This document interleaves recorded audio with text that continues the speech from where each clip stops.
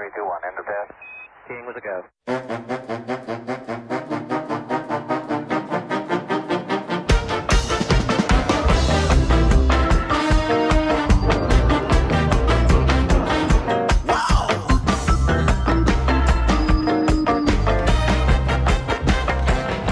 Well, hello there, and welcome to another edition of Warbird Wednesday. My name is Fred Bell. I am the Vice Chairman of the Palm Springs Air Museum, and today we're moving down Jet Trainer Road with the Fuji, the T-1.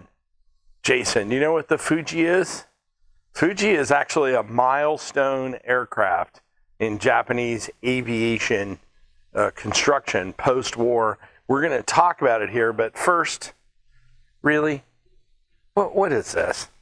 This is ridiculous.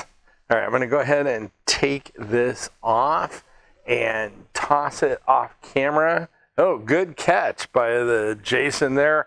Now, we're going to use a T-37 here, a Tweet.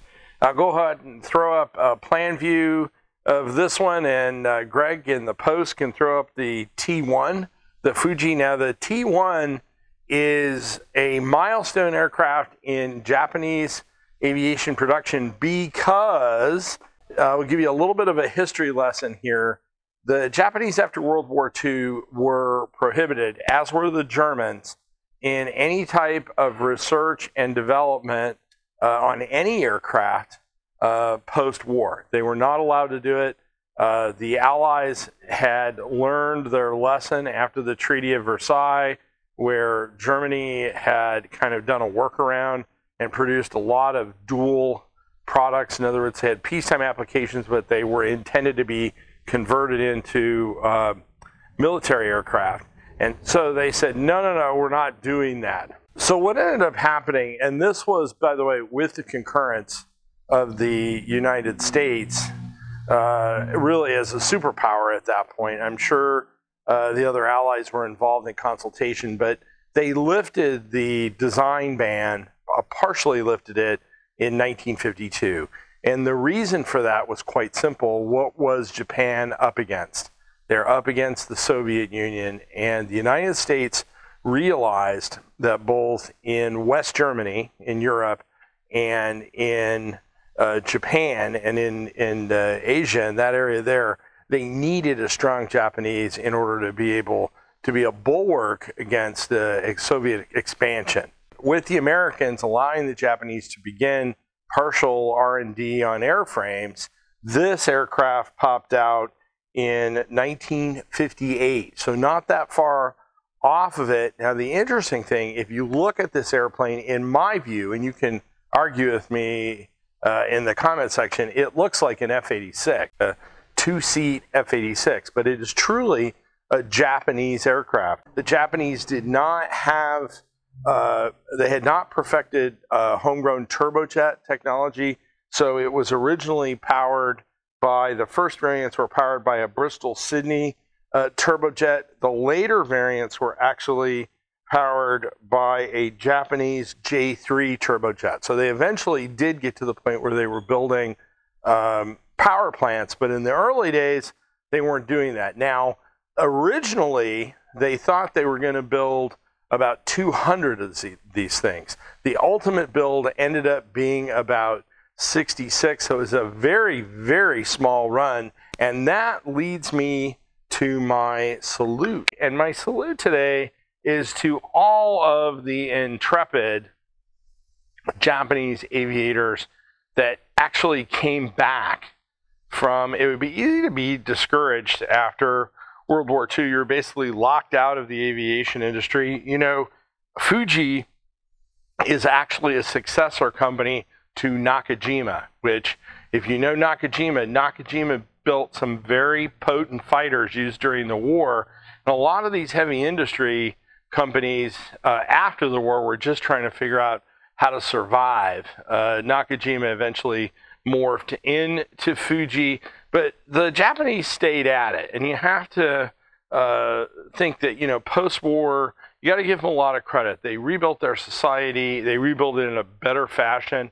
Obviously, they were no longer focused that the emperor was a god and they were going to blindly follow these military folks on these ridiculous adventures that got a lot of their folks killed, but they really focused on rebuilding the country, and their aviators were no different. So today, I'm going to salute them with, Jason has gotten really creative, a Renoume naturally flavored strawberry flavor. Now, this is one of these things where you have to put the stopper in there and actually push there's a marble in here that seals this. You have to push this down. So let's see if I can technically master this.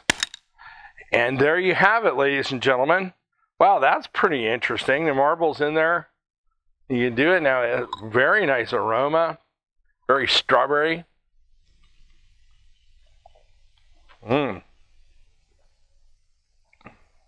That's actually really good, Jason. You're slipping. You are slipping. This is really good. 100 calories, not too bad. You can't drink the whole thing. A premium carbonated soft drink. So to the intrepid post-war Japanese aviation industry, I salute you.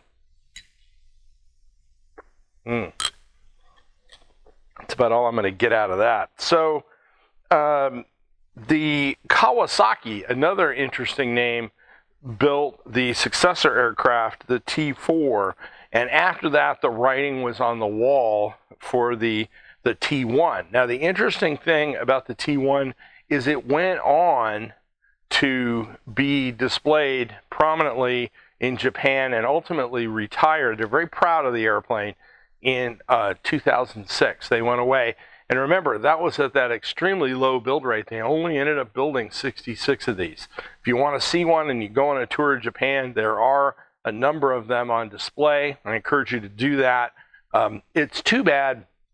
This is an airplane that would be very interesting to be seen in the United States, but they've long since gone by the wayside. You're not going to get one of them over here, but it would be an interesting aircraft to look at. And with that, that is the status on the Fuji, the T-1. Now, it's Christmas is coming up, and for those of you that like Jason, he loves these coloring books. He colors between the lines.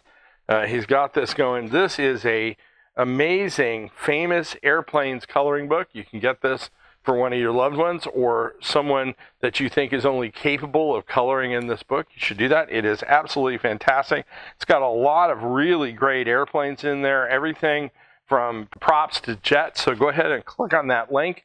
We would love to have Jason print one of these off. He's not going to do that, but he will send one out to you if you click on that link.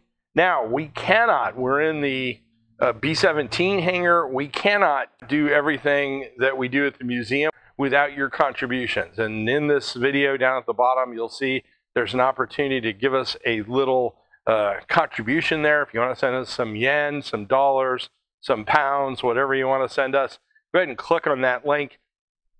If you came across us on Facebook or YouTube, give us a like, give us a subscription. If it's on YouTube, we really need those. That's how it drives the channel. If you have a comment, we love that. If you know people that like essentially one-take Warbird videos with a little bit of production, Greg makes all the magic at home, then we will be happy to have you send that to somebody you know and give us, as I said, a like, a comment, a subscription. We appreciate that. If you are teaching the kiddos at home, in the links below also, there are free. Your mattress is free! I said free links to education guides.